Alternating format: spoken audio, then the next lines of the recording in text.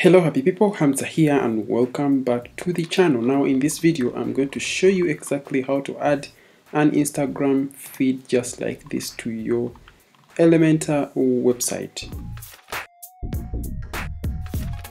Let's get started. First of all, you want to make sure that you have a plugin called the Plus Addons installed and activated on your website. And in this case, I already have the Plus Addon plugin installed and activated, and I have the pro version of this plugin. And when this plugin is installed, you come over here to the plugin settings, then over here you'll see all the widgets that are activated and those that are not activated. So in this case, you have to look up for the Instagram feed and make sure that it's activated so that you can easily drag it over into your work area and configure it to what you want. So when I look down here, Instagram, it's over right here. So I simply have to activate it. Now all those that are in gray, they're not activated. When I toggle over here, then I activate it. When I toggle over here, then it's deactivated. Now I have activated my Instagram widget and I simply save updates. Now once I save that and I come back here to my Elementor website, you realize that I have already added this widget over here. Now what I'm going to do is very simple. I simply just come over here to the widgets area and I search for Instagram. I drag it over here, delete this, and by default it will ask me for a user token or client ID and a user ID. Now what I'm going to do is simply click over here, come here to Instagram, and the Plus add-on gives us two options, either to use the username or the access token. Now I actually advise that you use the access token settings instead of the username, because here you'll have issues whereby sometime your feed will show up, sometime it will not show up. So what I advise is simply click over here, access token, and here we can enter a couple of settings that are required. One, the access token. When you click over here, it will take you to a page whereby you can generate an access token, and that means that you have to allow this website fetch for you the access token or generate for you the access token from Instagram. When I click over here, generate access token, it will generate for me, or it will lead me to Instagram, and I allow this website to generate for me this access token by logging into my Instagram, and boom, you're good to go. I've already logged into my Instagram, which is over here, so you don't have to worry about that. Now the other thing I have to do is simply copy that access token, paste it over here, and now we have to get our user ID. And to get the user ID, you simply click over here, come over here to Instagram, enter your username, and you simply fetch your user ID, and over here it will generate for you the user ID, the username, and the full name that you use on Instagram. This is what I want. I simply copy it over here, come here, and I paste it. And with that, I am done. Okay, now that means that I can now have my Instagram feed show up on my Elementor or WordPress website. I simply hit update. Now when I hit update and I click over here to the preview settings, it will automatically bring me over here to the preview page, and then you realize that now I have my Instagram feed show up on my website.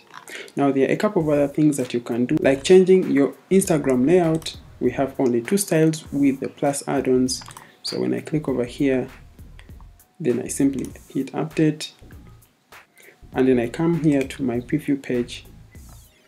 I simply scroll down here, then you realize that I have another layout of my Instagram feed show up here. Then when I come over here again, I can come here to the feed settings. I can sort by most recent, most liked, most commented, all that over here.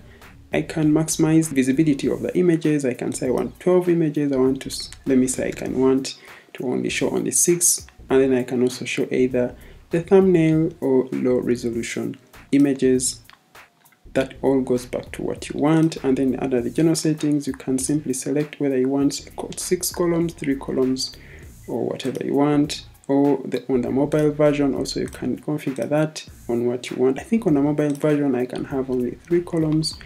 And then all these settings over here, the grid layout, the pagination if you want any, and then whether you want to display the likes, the comments, and even or enable the link to open in a new tab to your Instagram page. For example, when someone clicks over here, it will automatically open my link to the Instagram website.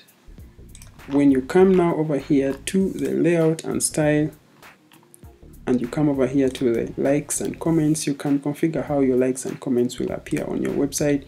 For example, here they are appearing in yellow. I can change that maybe to purple, something like that. And the pop-up image icon, when someone comes over to the pop-ups, how will that appear like? So you can set it over right here. The caption style, I mean, you have limitless abilities to style up your Instagram feed, but in this case I want to use the style one, and I leave everything else at default, and I simply hit update. Once I update, it will automatically update my preview page. I come back over here, and boom, you realize that I only have 6 of the posts. Okay, and then also that I have 3 columns, and then also you realize that my color changed for the comments and likes, but this is a terrible color. Maybe I can change it to white. So by coming back over here, come to the style, likes and comments, instead of purple, I just give it maybe white. I update,